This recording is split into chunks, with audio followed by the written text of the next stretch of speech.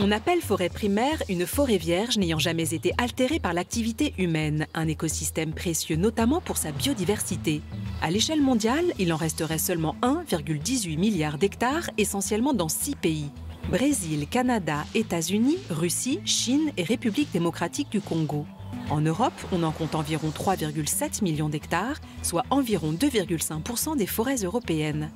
Elle se situe surtout dans les zones boréales de Finlande et de Suède, ainsi qu'en Pologne avec l'emblématique forêt primaire de Białowież à cheval sur la Biélorussie. En Lituanie, la forêt primaire représenterait aujourd'hui 64 hectares, soit 0,009% du territoire. Nous sommes dans le parc national historique de Trakai et plus précisément dans la forêt de Rusakalnis, à une quarantaine de kilomètres à l'ouest de Vilnius. C'est ici que la Fondation Sengiré a acquis ses plus récentes parcelles, 51 hectares environ qui ont vocation à redevenir de la forêt primaire d'ici quelques siècles.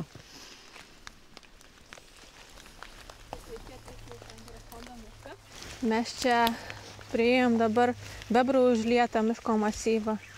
Čia kažkada tekėjo toks visai lietas upelis ir bebrai. Va štai čia pasidarė užtvanką, laikom tai natūraliu gamtos dariniu. Grybai jau pradėjo skaidyti va medieną.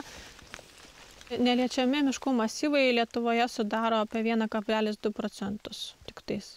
Institucijos tikrai yra įgalintos visuomenės saugoti miškus, bet jos to nedaro. Nors visuomenė turi tokį poreikį, nori to, tačiau susiduria pramonės interesai ir visuomenės interesai. Aujourd'hui, la population lituanienne a la possibilité de participer financièrement au rachat de parcelles de forêt. Par exemple via l'entreprise nationale de recyclage de bouteilles qui propose depuis 1 an de flécher l'argent des consignes vers ce projet, soit 10 centimes par bouteille. 10 bouteilles ou canettes restituées dans les containers équivalent à 1 mètre carré de forêt sauvée.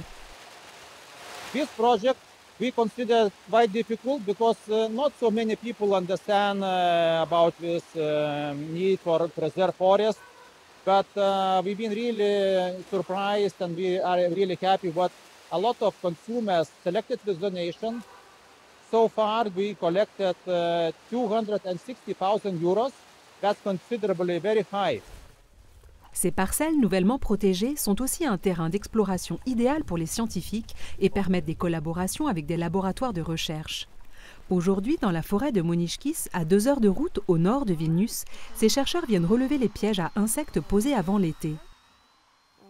I can see a lot of Diphthera specimens actually here.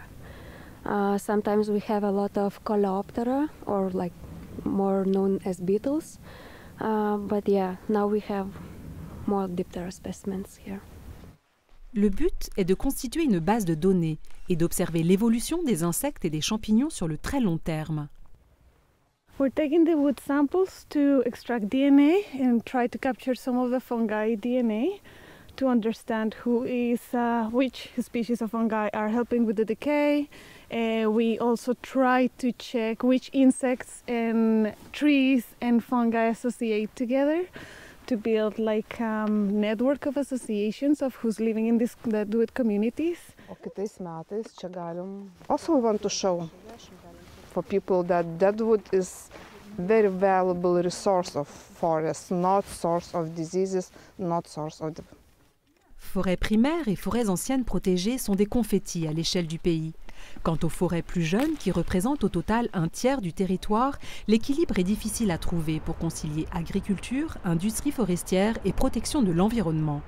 Kita vertus, mes matome, kad mes turime ambiciją Lietuvoje iki 30 metų turėti 35% miškingos teritorijos.